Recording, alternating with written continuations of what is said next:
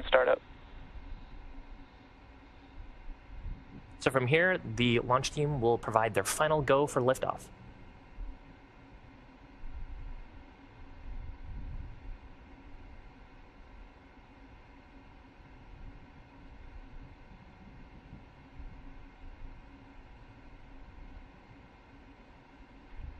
LD, go for launch.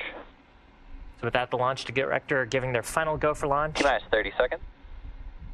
30 seconds to go. Let's watch as Falcon 9 takes Intelsat Galaxy 31 and 32 to orbit.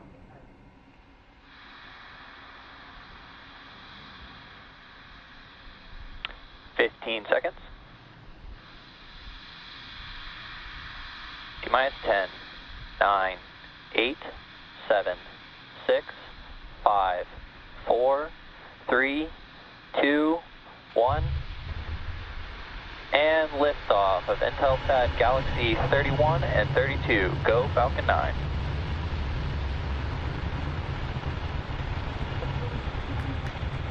Vehicles pitching downrange. M1D chamber pressure is nominal.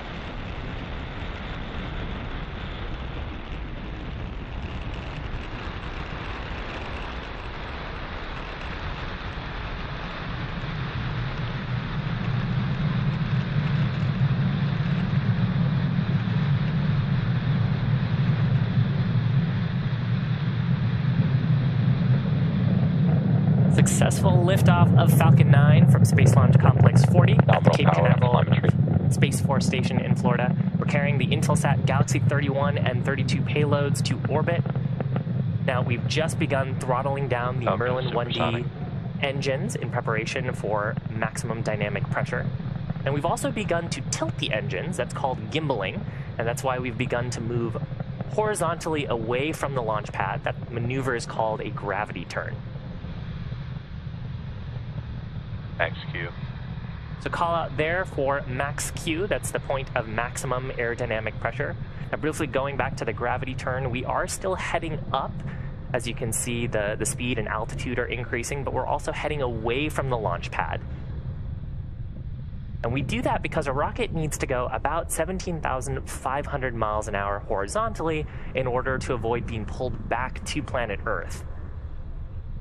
So we'll keep speeding up the vehicle to get to orbit. Now coming up in about a minute, we've got three events back to back. That is main engine cutoff, followed by stage separation, and then second engine start number 1. Main engine cutoff is where we'll shut down all 9 of the Merlin 1D engines on the first stage. That's in preparation for stage separation, where the first stage will push off the second stage, and then second engine start number 1, where we'll ignite the Merlin vacuum engine on the second stage. So again, MECO, main engine cutoff, followed by stage separation, and then SES-1.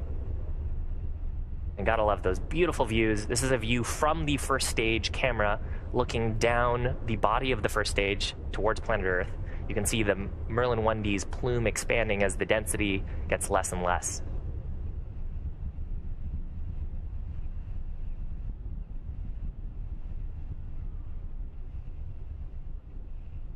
MECO.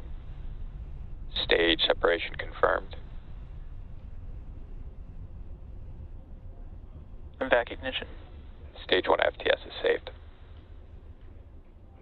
Awesome. So MECO, stage sep, and second engine start complete.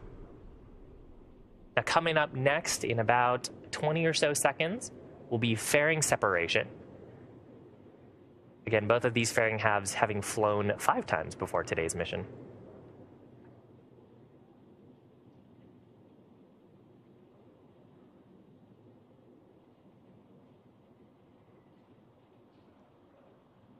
And some great views of planet Earth behind the Merlin vacuum engine.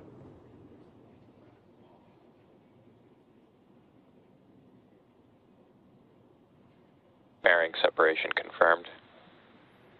So there is successful fairing separation. We'll be attempting to recover those fairing halves again once they make their way back to Earth on a recovery vessel named Bob. Acquisition of signal. You can actually see one of the fairing halves in frame there as it goes back to planet Earth. We actually got our first glimpse of the payload as well today. As a reminder, we are not attempting landing on our first stage. So the next major milestone will be second engine cutoff number 1. That's about 4 minutes from now.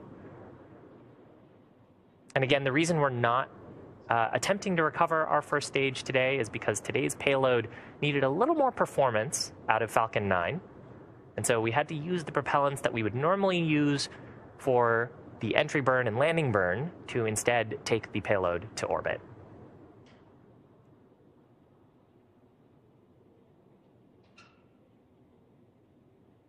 Now, the first of these 2 burns is taking us into what's called a parking orbit. So that is a roughly circular orbit that we'll be going into before we take a second burn later on in today's broadcast.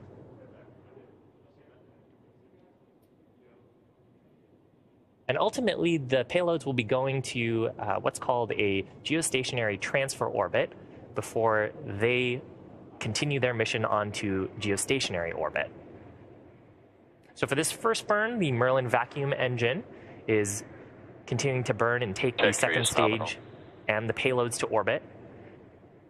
Now, the Merlin vacuum engine is extremely similar to the Merlin 1D engines. It does feature more redundancy and a much larger expansion nozzle, and that allows us to maximize the efficiency of the burn in space. And the reason that expansion nozzle makes the burn more efficient is because we're able to expand the gases further in the vacuum of space than we are on the ground. On the ground, we've got about 14 pounds per square inch of pressure from the atmosphere pushing down on us. And so as you try to expand the gas, you have to keep the pressure matching with that atmospheric pressure. And that means you can't get as much push out of the gas out of the nozzle. But in the vacuum of space, we don't have to contend with that. And so we can actually get more of the force out of the expanding propellant to push the second stage, and that increases the efficiency. And Merlin Vacuum operates with the highest efficiency ever made for an American hydrocarbon rocket engine.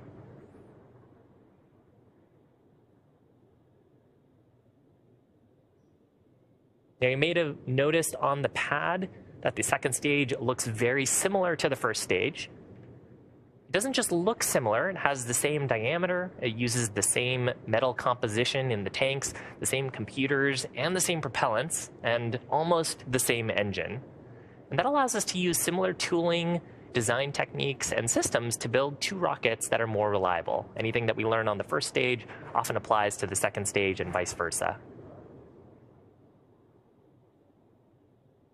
Now, if you're just joining us, welcome. You're watching our webcast coverage of the Intelsat Galaxy 31-32 mission. Trajectory is nominal. You've got a view of the second stage Merlin vacuum engine, along with planet Earth behind us. We're about 4 minutes in to a 5-minute burn. We had successful liftoff, stage separation and second engine start, as well as fairing separation from Space Launch Complex 40 at Cape Canaveral Space Force Station. And we didn't attempt to recover our first stage today as we needed the propellants for additional performance to get our payloads to orbit. Now, we're currently awaiting second engine cutoff number 1, or SECO 1. That coming up in just about 20 seconds from now. Terminal guidance.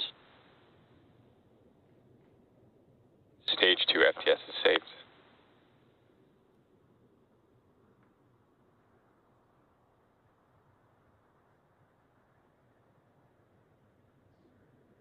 Expected loss of signal, Cape Canaveral. MVAC shutdown. There is success.